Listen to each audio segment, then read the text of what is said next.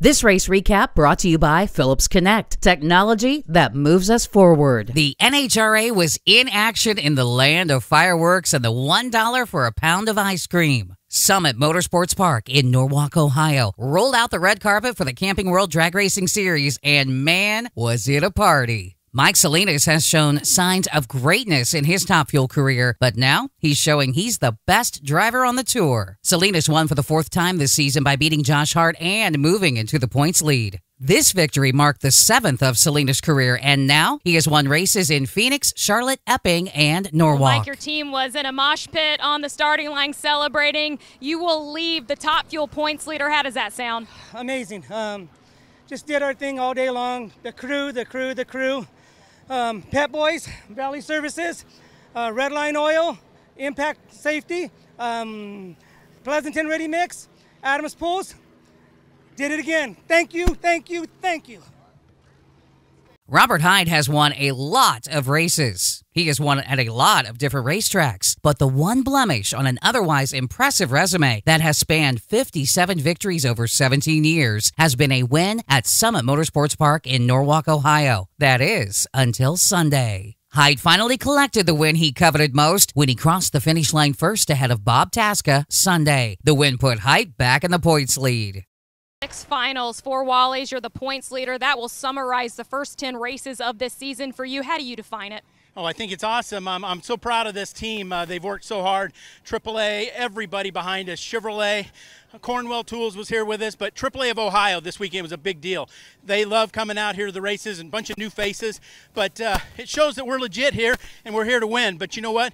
We've got 2 weeks to get ready for Denver and go out there and try to sweep the swing, and that's exactly what this Auto Club team's going to do. I want to thank John Powers, Power Solar, everybody that helps us.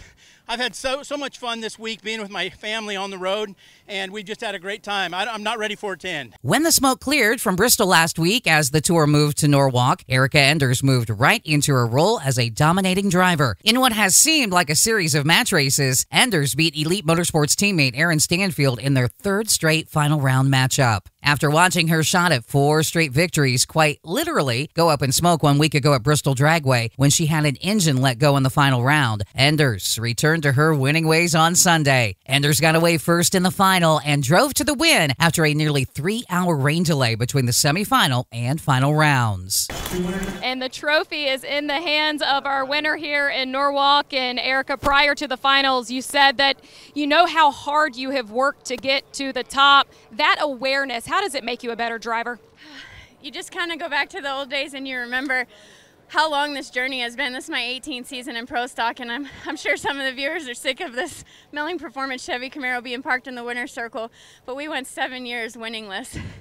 And I drove for multiple teams and struggled to find money, but I finally found a home here at Elite Motorsports. These guys believe in me more than I do, and I don't ever have to question where they stand. And I'll tell you what, as a driver, that clears my mind and it makes me question nothing. So I cannot be more proud of these guys. But for Melling Performance, again, we're going to Jackson, Michigan tomorrow to visit the Melling family and all their great employees. So we get to take some really badass hardware to show them. And I'm so proud, Amanda. Angelle Sampey knows how to win. And after an admitted internal battle since losing in the final round in Bristol, the 3-time NHRA champion found her way to the winner's circle Sunday. Sampey stopped Joey Gladstone to pick up her 46th career victory, adding to her legacy as the winningest female in the sport. Deep in trust today. In those moments, what do you lean on to remind yourself how capable you are? First and foremost, I'll give all the glory to God, and that's where I leaned. But you know what? I really did dig deep inside this weekend. I mean, my team is always Vance and Hines, unbelievable team. Mission on board. We got Suzuki behind us. Hey, Amaya. Hey, Ava. Hey, Seth. Mom, Dad. I love you guys. But you know what? I had to dig all the way down and find every ounce of faith in myself, especially after this rain delay. It took all I had to stay calm. But you know what? I did it. I made a couple of mistakes this weekend, but we prevailed. Terry, we did it. Hey, Byron, we did it. Only 1,000th separated Pro Modified finalists Chris Thorne and Ricky Smith as they left the starting line. But at the finish line, it was another story. Chris Thorne thundered to his third NHRA race win, stopping the door slammer icon Ricky Smith in the final. Bill Skillman picked up his third Factory Stock Showdown victory of the season, beating David Barton, who had a 009 reaction time in the final round. Barton held on until the lights when Skillman caught him at the end with only 5 inches to spare. In the top alcohol divisions, Matthew Cummings saved his best for last, winning the dragster portion by defeating veteran driver Alan Bradshaw. Doug Gordon was the man in the top alcohol funny car division as he stopped DJ Cox in the final. The majority of the Lucas Oil divisions ran on Saturday evening in anticipation of bad weather rolling in on Sunday, as you will see in this Weldon High Performance Sportsman recap. Scott Chamness picked up an easy comp final win as Frank Aragona's J-Altered Automatic Roadster was shut off on the starting line. Tyler Bohannon picked up his second career NHRA title, winning the Superstock crown over Joe Santangelo and spoiling his chances for a double-up win. Santangelo, also in the stock final, didn't go home empty-handed as he won a double breakout final round against Brett McFarland's A-Stalker. Santangelo was 8th out too quick, while McFarland went almost 4 hundredths under trying to run him down. In one of the closest races of the event, Supercomp saw Patrick DeVatis take home his first national event win, even though his 001 reaction time put him second in leaving the starting line. DeVatis was 005 better at the stripe, and that made all the difference to beat Bob Probst.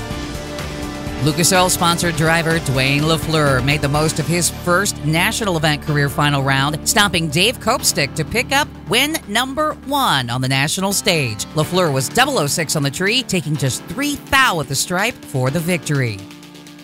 Al Kenny picked up his 10th career NHRA title, scoring the win in Top Dragster when Karma Hopper couldn't make the final round call.